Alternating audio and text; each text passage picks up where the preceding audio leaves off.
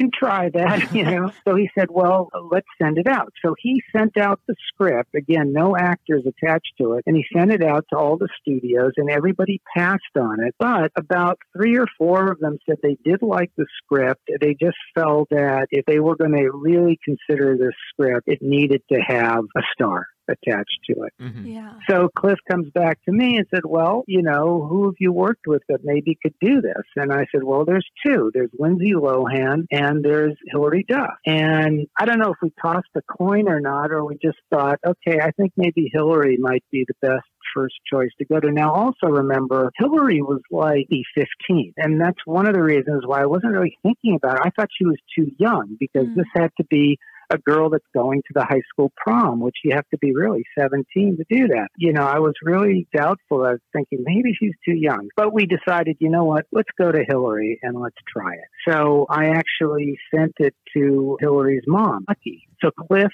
went back to all the studios, now with Hilary attached, and suddenly the same script, suddenly everybody was interested.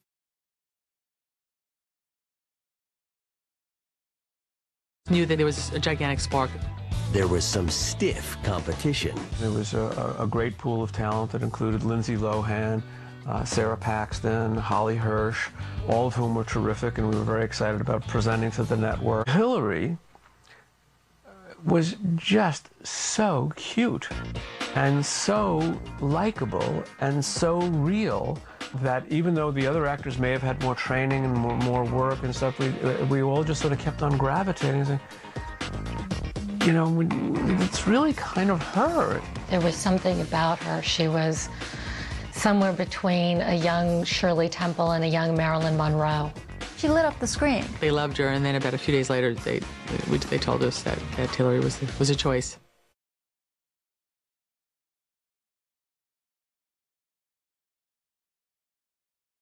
Hilary's stock was rising. After Cody Banks, there's been talks of a Lizzie McGuire movie.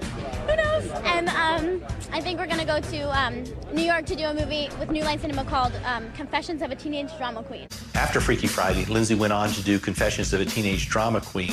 The word was that this was going to be given to Hilary Duff, and Lindsay had taken the part. It was kind of a way for people to see that maybe Hilary did show up at Vanity Fair with Aaron, and maybe she did show up at the premiere with Chad Michael Murray, but Lindsay's just as good as she is, and she could do this part just as good as Hilary could, if not better.